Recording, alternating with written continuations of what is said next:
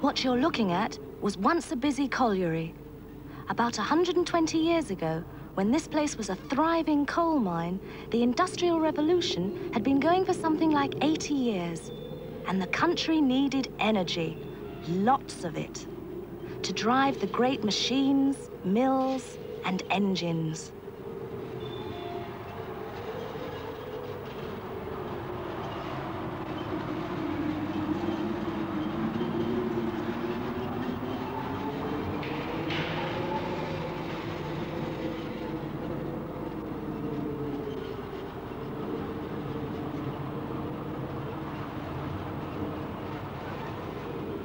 There must still be a bit of coal down there.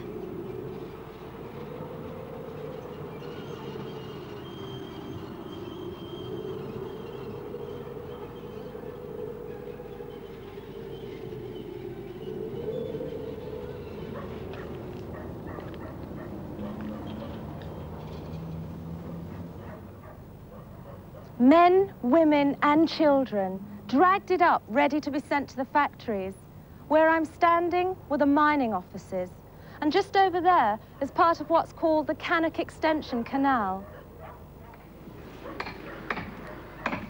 Before the railways were built, the coal had to be moved by boat. And before the canals, there was just the horse and cart. The canals round here were built for one purpose only: to move coal, to supply a need which was to keep the machinery running. This canal was built at the same time as the coal mine, so the coal came out of the mine and straight onto the narrow boat and off to where it was wanted. These narrow boats, as they were called, could carry up to 36 tons of coal and could be pulled by one horse, which is more than 15 times one cartful. In those days, energy was cheap, transport was cheap, and the wages were low. Many things have changed since then. For a start, boats didn't have propellers, and everyday tools were different. There used to be hundreds of narrow boats around here. Back in 1920, 4 men could build a simple brand new boat out of timber in 3 weeks for £95. Today, 4 men, like Bill over there, could still do it in 3 weeks, but the cost would be over £10,000. Old people who knew what it was like in the 1920s must wonder what the world's coming to. the cost of a few bits and pieces now seems enormous. Bill here says he's earning more now than he's ever earned, and he's over 80. It was a few shillings a week when he started.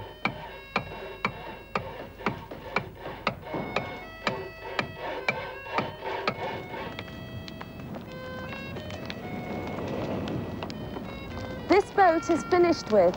It's done its job and is beyond repair. You've heard of the saying, don't burn your boats. It's easy to see what that means. This boat will never be used again. Today, lorries and the railways carry coal, so the canals aren't used for that anymore. That system of transport has now served its purpose, and today is only used for leisure and holidays. But in its time, the canal was the main transport route. Everything you can imagine was carried, sometimes for long distances. Iron, steel, stone for buildings, all types of food were carried. Soldiers and their equipment, including gunpowder, everything moving across the countryside. In olden times, to be crafty meant to be strong. In Old English, the word craft meant strength or power. Crafty people weren't just cunning, they had skills and strength, which gave them power over materials, or over other people who didn't have that power. During the Industrial Revolution, there was a need for power, a need for capability as well as skill. The country needed energy to drive machines which built strength. It needed skillful people to design those machines. Men like Telford, Watt and Faraday, who used iron, steam and electricity, as well as creators and designers of beautiful things such as Chippendale, Sheraton and Hepplewhite, who created furniture which is still used today. The country needs even more energy today. This part of Britain is still one of the biggest users of energy for industrial processes, making things. Quite apart from anything else, whole towns need electrical energy for heat and light.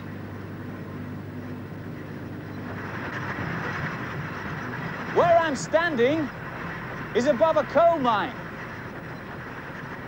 The Lee Hall colliery over there was sunk in 1956, specially to provide coal for this power station, the Rugeley A, which is one of the biggest in the Midlands and was also built in 1956.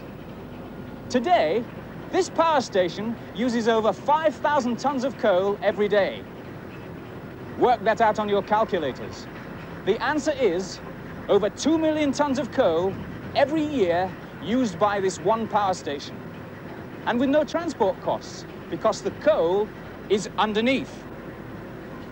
Just down the road from here is the old canal. And it's easy to see that it's impossible for boats to supply the needs of today at just 36 tons per boat. Yep, right. There was a time when launching a new boat was a big event around here. Today, this 70-foot coal narrowboat is being put back into the canal after a short overhaul.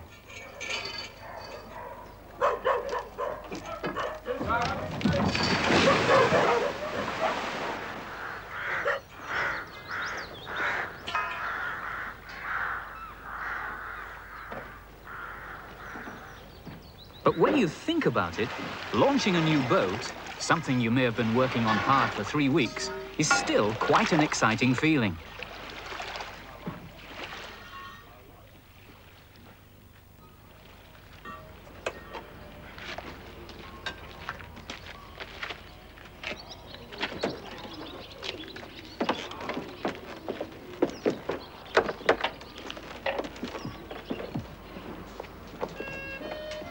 No one wants to live on a canal anymore, except, of course, on holiday.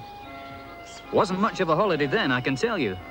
Mostly it was cold, wet, and cramped up in a tiny cabin with nowhere to put anything. Smelly, too, so it was best to be up by the tiller to get the fresh air, or walking along with the horse. Not much room for screaming kids, I can tell you. Had to make sure they didn't fall in the canal. Some did in early times and got drowned, or crushed by the weight of the boat against the sides of the lock. Maybe slow, but 30 tons is difficult to stop. A boatman and his family would live on a boat like this. Imagine living for months on end, crammed into this tiny space. There might be a boatman, his wife, and 2 or 3 children.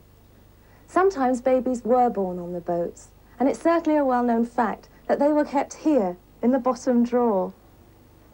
In early times, children of the boat people never went to school. Some couldn't even read or write their names, and it wasn't until about 100 years ago that laws were passed improving conditions for the boat people. This is called a Bollinger engine, and they started fitting them in 1912. Before that, there was steam and, of course, the horse. It's a single-cylinder semi-diesel engine and a valuable antique now, but it still works. It uses diesel oil for fuel. You'll be hearing a good deal more about the use of oil for energy. Now, getting it started is quite an art, and I, for one, haven't got the faintest idea how to do it. So I'll let Joe here, who was actually born on a narrowboat, show you how. Would you believe it? But Joe here has to use a blow lamp to heat the head of the cylinder. It has to be warmed up before it will do anything.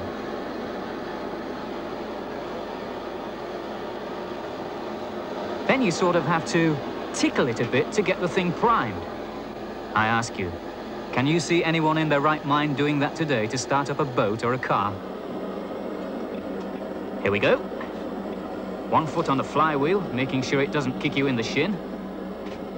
And... whoa! Success!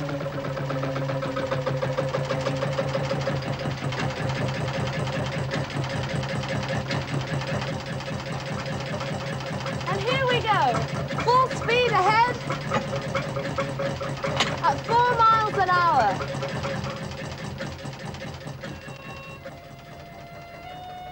Boat people still say that the Bollinger has a certain special sound. Quite peaceful, if you go in for that sort of thing.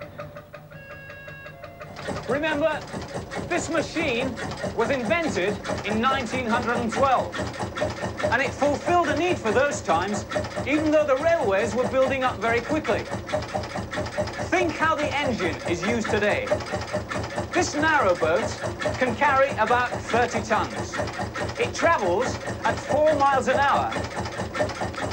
Not far from here, on the motorway, you can get 40 tons carried on a lorry travelling at 70 miles an hour. Then there's a sort of machine that can lift 350 tons of jumbo aeroplane and carry 400 passengers across 3,000 miles of sea in just 6 hours. Compare the horsepower of that with the horsepower of this.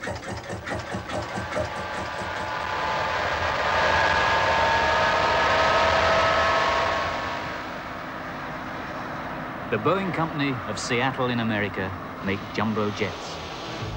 Ever thought one day you may settle down and build an aeroplane? First, you need a lot of people. Hundreds of thousands of coherent decisions just to build one engine. Mile upon mile of wire, years and years of learning your craft, as well as understanding the designs and technology. To get the thing into the air, you need 4 engines of about 40,000 horsepower each to give the necessary thrust of approximately 53,000 pounds for each engine. Cruising is easy at 5,000 pounds per engine. In today's terms, this is what craft design and technology is all about. And it's big, because the need is big. It has taken about 80 years to reach this.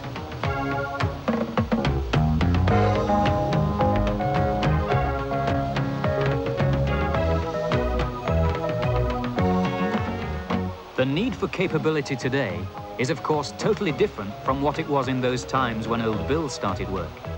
And don't forget, it'll be different in under 20 years from now, when you're in the thick of it.